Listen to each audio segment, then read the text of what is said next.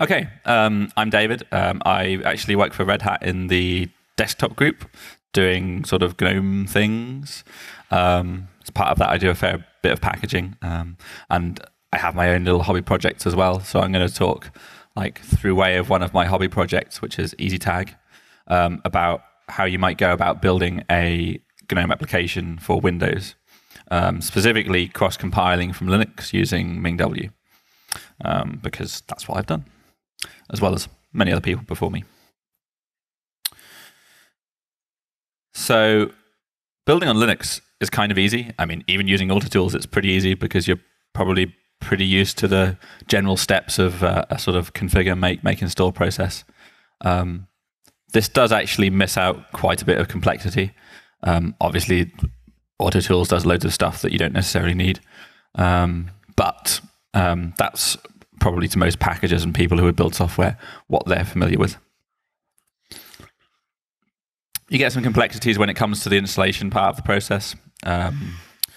So if you have something like G-setting schemas, or you install a desktop file and you need to update the desktop cache, you install some icons, maybe you need to update the icon cache, these sorts of things. It's not generally such a problem if you have packaging, because a packager or a package system will have figured this out for you and know that if you install a desktop file into a particular location, that the cache needs to be updated, that sort of thing. It's generally pretty easy to get your package for an application created, or to like build your application on a distribution that already exists, probably because you'll be using dependencies that are already packaged. So depending on how complicated your application is, this part of the process maybe isn't that difficult. It's probably a process that you're familiar with because maybe you're already a Linux developer, or you've already done some GNOME apps. So people have already trodden that path before you. The problem comes when you want to get your application updated more frequently. You want to work on a release cycle that isn't the LTS release cycle of major distributions or something like that. Obviously, in the Linux world, we're going to potentially have Flatpak that makes this a lot easier for us in the future for application developers, but not there quite yet. And that's something that maybe it would be good to have on Windows, but also isn't there on Windows yet. Problem if you actually want to build on Windows, for me at least, is that I don't have a Windows license. I could buy one. I mean, they're not so expensive, but I don't know. I don't have one. I also don't have a Visual Studio license, so if I wanted to develop on Windows, I'd probably have to use a free compiler on Windows. I don't know much about that because I don't have a Windows license, and I'm sure that there are some people who would be able to tell me about that. Maybe you can even get Visual Studio for Windows now with a free license, in the sense that you can download it, it's free as in beer. I think there are some limitations if you go down that route. But basically, a lot of it is kind of inertia, that you have to learn something new and do something different than what you're used to. If you're already developing on Linux and you're pretty happy with that, then probably going to Windows to develop on Windows is going to feel a bit alien to you, much like it would probably to go onto macOS for something like that.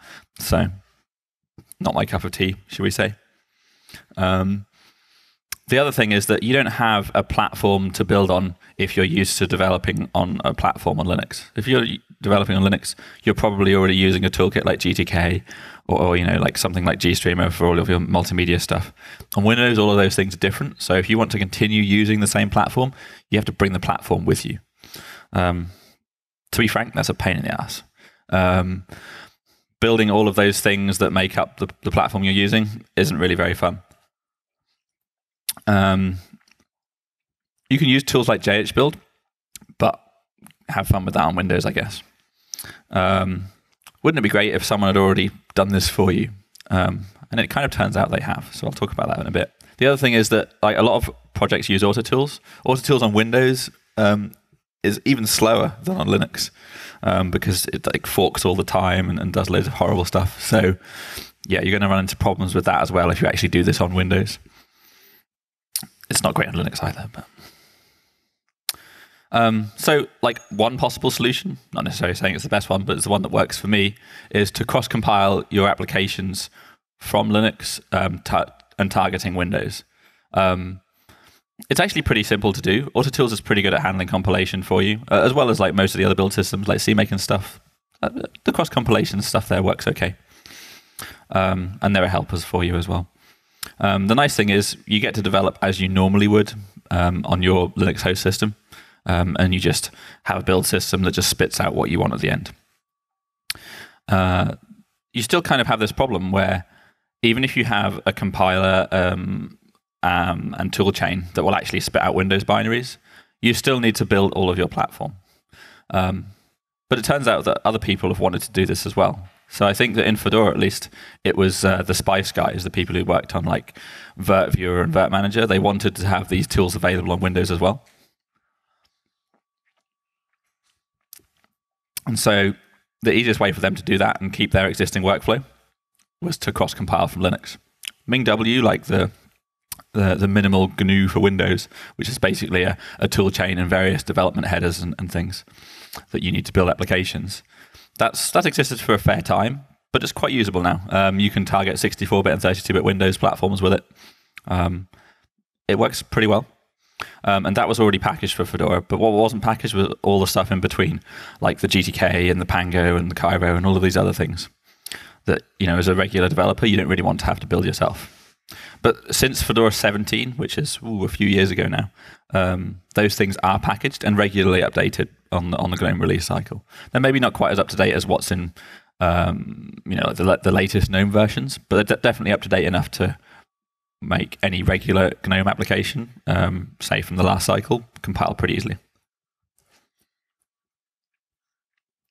You'll find that there are some exotic packages that are missing. So in the EasyTag case, it depends on some really, really old ID3 libraries like ID3lib and libid3tag. Those weren't available. So most of my support for these sort of things is optional. So I could at least build my application without those. The problem is that then you have to actually do some packaging yourself in order to get those packages available on Fedora. You can install all of the other packages that are available on Fedora, all the MinGW ones, pretty easily. If you just do like a DNF search, MinGW 32 or 64, if you're building for 64-bit Windows, you'll come up with a lot of these packages, so you can install those without much difficulty. But you'll definitely find some that are missing. If you don't want to actually package those yourself, you can ask on the Fedora MinGW mailing list. I'll give a link at the end. Well, there's the link at the bottom of the slide there actually will take you to an information page about that. I did it myself and got these packages into Fedora so that other people could use them as well. And so that if I wanted someone to come along and actually help with a Windows port, they could just build it with a few simple commands. But you don't have to do that if you don't want to. You can either make the packages yourself, or you can do that as part of your own build system.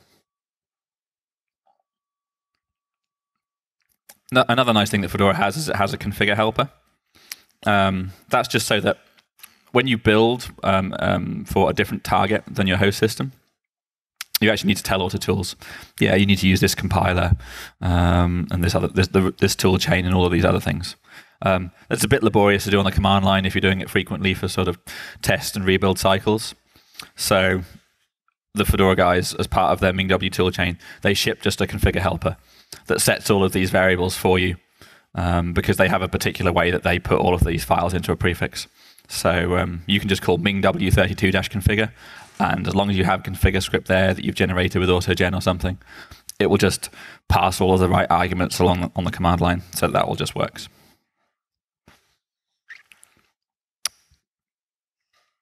Then the next problem is that, so you've built your application because it's a GTK application, it's not too complicated. And in EasyTag's case, that's mostly true. But then what do you do with it? On Linux, you'd expect there to be some kind of package. So, you'd go into each distribution and you make sure that these packages were there. And maybe you'd have a PPA if you wanted to target Ubuntu or something. But on Windows, there isn't really any of that kind of distribution model yet. There's nowadays like a store that you can use, but then you have to have a Microsoft developer account and various other bits. If you're just a free software developer and you want to get your pet application on Windows, then the easiest way is to create an installer, which is what a lot of other people do and have done for a while. It's not really a great experience, but there is a free installer available, which is NSys, which came out of Nullsoft, which are the people who came up with Winamp. It's a pretty horrible scripting language, but then if you ever used like old school installers, then they're all pretty horrible, really. They're all sort of horrible and custom and different. So maybe it's more horrible than the rest, but there is actually another tool that can help you with this. Again, the Fedora Spice guys, I think they came up with this.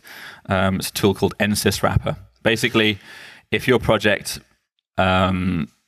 is just a regular AutoTools project and links with things in the expected way, it will go through your binary at the end and say, okay, I can see you linked to all these DLLs, and it can make sure that all of those DLLs get included in the installer, so that when you actually install this on a Windows system, everything actually works, at least in some minimal way. It won't give you a pretty install script. It will give you something that, in my opinion, you actually have to modify. So it's good for testing and for sort of quickly generating an installer that you can just help someone, give someone on Windows to get them to test it. But for your regular release builds, you'll want to do something different.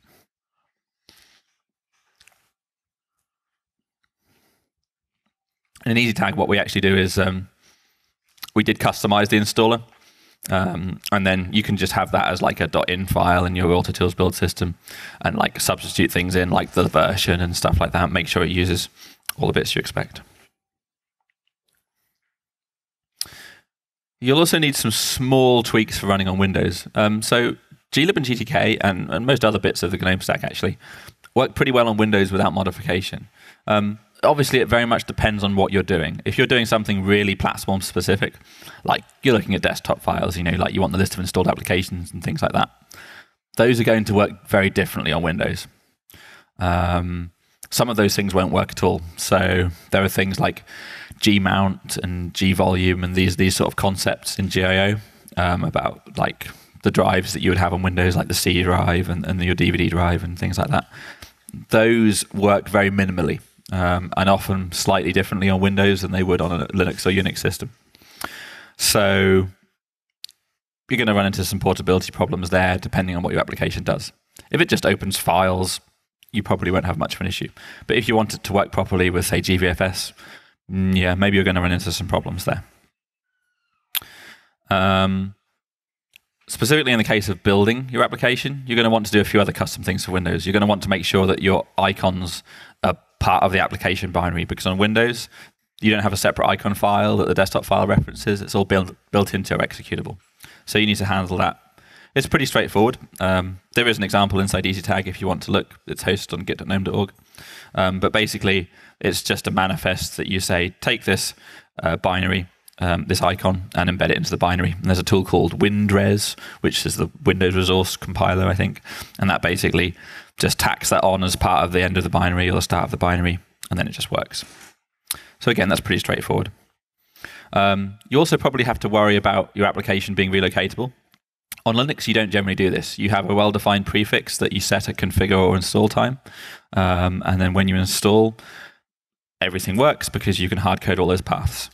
On Windows, you can't do that because you might be installing onto the C drive, you might be installing into a user's home directory, which isn't called a home directory, it's called something else. You might be installing somewhere else, you might just be copying the binary around. So you need to make sure the application is relocatable.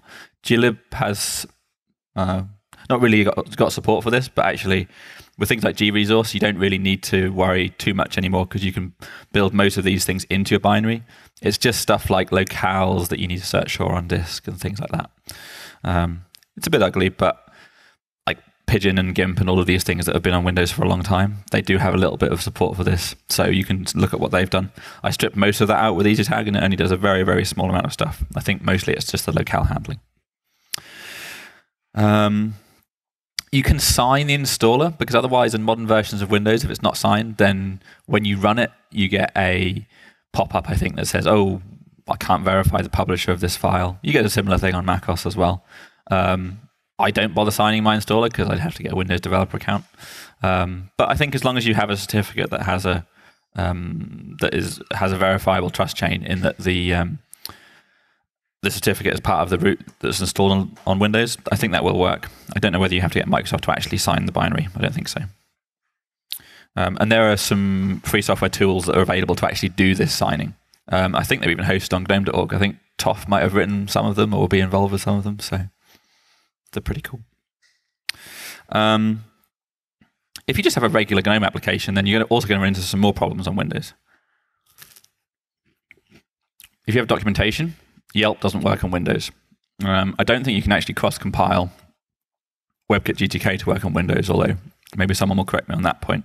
But then you run into other problems, like Yelp being very specifically built for a Linux system. It expects to have the help files installed in user share help or something like that. That's not going to work the same. You can probably maybe set XCG data DIRs to get around this, but it does things like try to look up the desktop file of the application that launched it and things like that. It needs some work if we want Yelp to work on Windows. So currently I bundle the generated HTML files with my installer. And that's good enough for the moment, but not really good for in the future. File names are handled differently on Windows. So on Linux, it's just a byte string. And then you generally convert that byte string to UTF-8 when you want to display it, modulo some problems that you get when you can't convert from the byte string of which you have no idea what the encoding is into UTF-8. But on Windows, glib takes UTF-8 as the glib file name encoding, so you can just display that directly. You run into some problems if the libraries that you're using actually don't support things other than the system code page, because you have to worry about like the system code pages, which is what FAT uses, versus like the sort of extensions which will use Unicode and actually work. That's horrible, and you can spend many days worrying about your file name handling, especially if you have an old project that wasn't really built for this and it doesn't really work properly with converting file names for display. So if you have a modern system and in your project and you use gfile everywhere and you convert properly for display, this isn't really a problem. Just depends on how much legacy you've got, really. You run into some problems with things that in glib and GTK that aren't really feature complete. So you, like this G monitor, the G drive and things like that I mentioned earlier. I don't know things like about G file monitors on Windows. I don't know how well that works. But I mean, if you're using something that isn't just a sort of simple app, you might run into some problems. Debugging on Windows if you're compiling from MinGW is a little bit painful,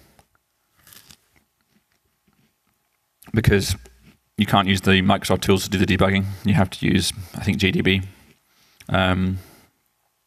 On Linux, it's not so bad, because if you build a Windows application for Linux, you can run it under Wine. You can use Wine debug. It's not a very nice tool compared to like the regular GDB that you're used to, but it does work. But on the whole, the process to do the debugging is a little bit difficult, especially if you don't have regular access to a Windows system. So like, I build all of this stuff, and because I don't have a Windows license, I have to like go around to friends and test it. It's a bit of a pain. And of course, with that, it means that you're building on a different system than you're actually running on. So actually doing that testing is kind of time consuming. So if you only do this occasionally, you just kind of have to hope that you don't break something in between, because then testing that and fixing it takes a long time. So it's not ideal. But there are some really nice things that, since we've had really good CSS theming in GTK, applications now look identical on all platforms. So whether it's Windows, macOS, or Linux, you're using Adwata, it's going to look the same. There are a few differences with regards to title bars, but basically it is the case. The reason I built EasyTag for Windows was because lots and lots of users actually wanted this. It used to be built for Windows a very long time ago, but with like this horrible collection of custom build scripts on top of the existing AutoTools build system. So at least that is now fixed, and it's using exactly the same build system for both, just with some extra targets for the installer and things like that. If you have something that's maybe very GNOME specific or very Linux specific, probably your application doesn't really need to be built for Windows. Maybe you won't get many more users. I already had an existing user base, so it made sense for me. And most of the support for Windows and various GNOME libraries actually works pretty well. So you'll probably be quite surprised at how much stuff just works.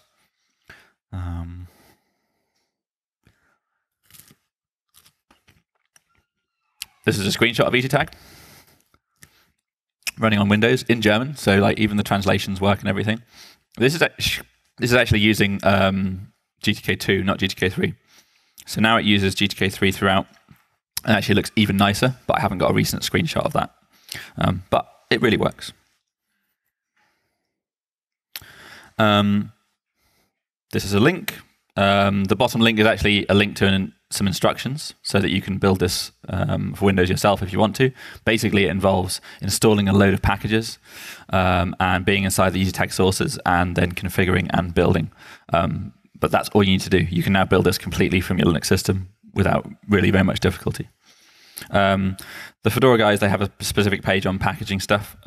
It's also got a lot of general information that's kind of handy about building Linux applications from Windows applications from Linux. So I kind of recommend that if you want sort of some idea about what's possible and some of the tricks that you might have to do. But other than that, that is the end, and look forward to questions.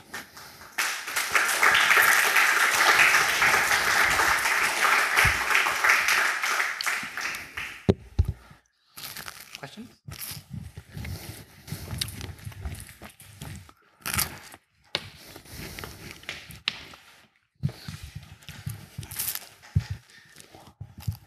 Less of a question, more of a comment. Microsoft on their website allows you to download virtual machine images for, it's in theory for testing Internet Explorer versions, but you can get like all kinds of window versions as well. And it's a VM image, pre-installed, ready to go, and it lasts for 90 days. So that's probably pretty close to what you want. Yes, that sounds very useful. I had no idea about this. Thank you. Yeah, regarding the installation, so you mentioned NSIS. Marc-André worked on MSI tools, which generates for you some native Windows installer. So basically, you feed it an XML file, and yeah, MSI tool can handle like some kind of dependencies. You know, you can say, okay, I depend on glib and stuff, and then it will be able to get the XML file corresponding to glib, and then it puts everything in your application. You get an installation for free. So it can be something interesting to look at instead of NSIS. Cool. Thanks.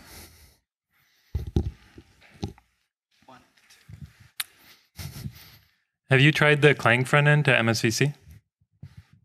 No, I haven't. Something I should look into, I guess.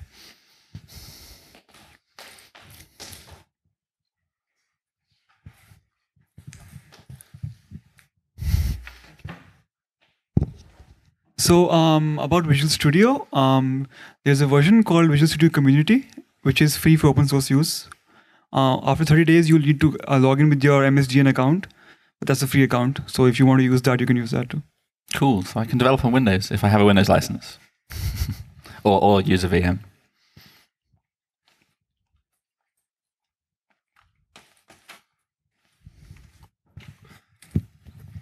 So Wine doesn't run Visual Studio, but if you are crazy, you can get just the compilers to run under Wine.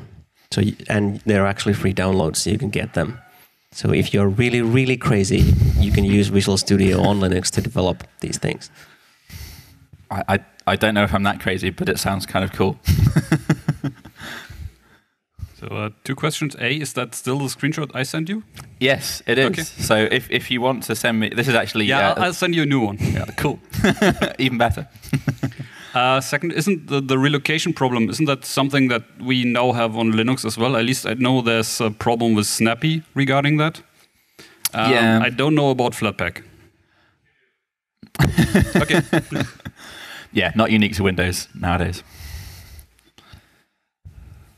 Okay, any other questions?